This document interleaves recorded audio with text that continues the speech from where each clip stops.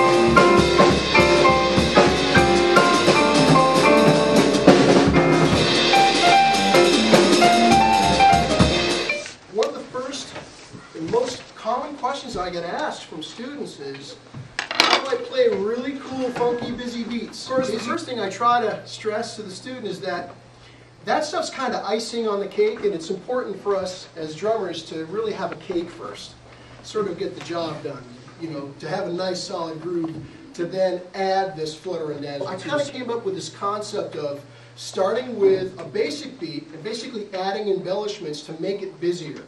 And you guys as drummers or students can take those embellishments, create a new groove with those embellishments, or use the embellishments as some sort of a time fill, something you could do at the end of a phrase.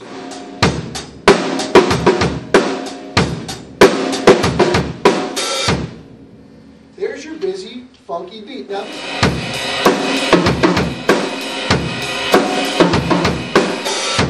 there's the third way. Fourth way, right hand's on the floor tom, all the left hands on the snare.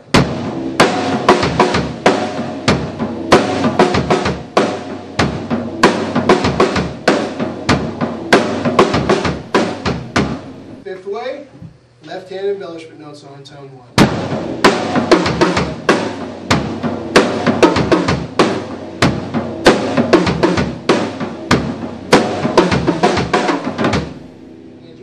Imagine the possibilities of adding in a snare drum note or adding in a bass drum note.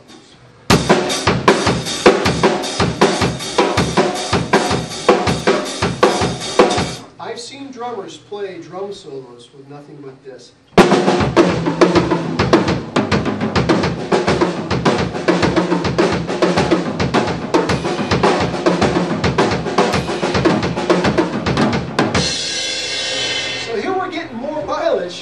Out of the same thing. One way to work on linear approach to drumming is really the methodical approach, and I demonstrated this in measure 14 here in the middle of the page. And basically what I did, and what you can try to do and challenge yourself, is basically take a piece of paper, it doesn't have to be manuscript paper, and just fill out a measure of 16th notes. Okay, and just really designate 2 lines. Top line is hands, bottom line is feet. And randomly designate some of those notes to be played by the foot or the bass drum.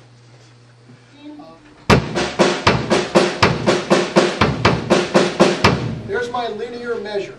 Okay? In measure 15, I designated what hand is going to play each of the hand moves. In this approach, my right hand's staying on the hi-hat the whole time to keep it simple, and my left hand's hovering above the snare. So I'm basically designating these two voices. I'm not going to do any fancy stuff, right? You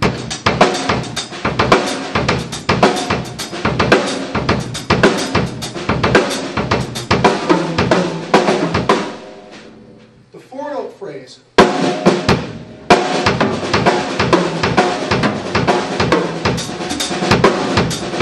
That's another thing I forgot to mention. The feet are interchangeable in this concept, right?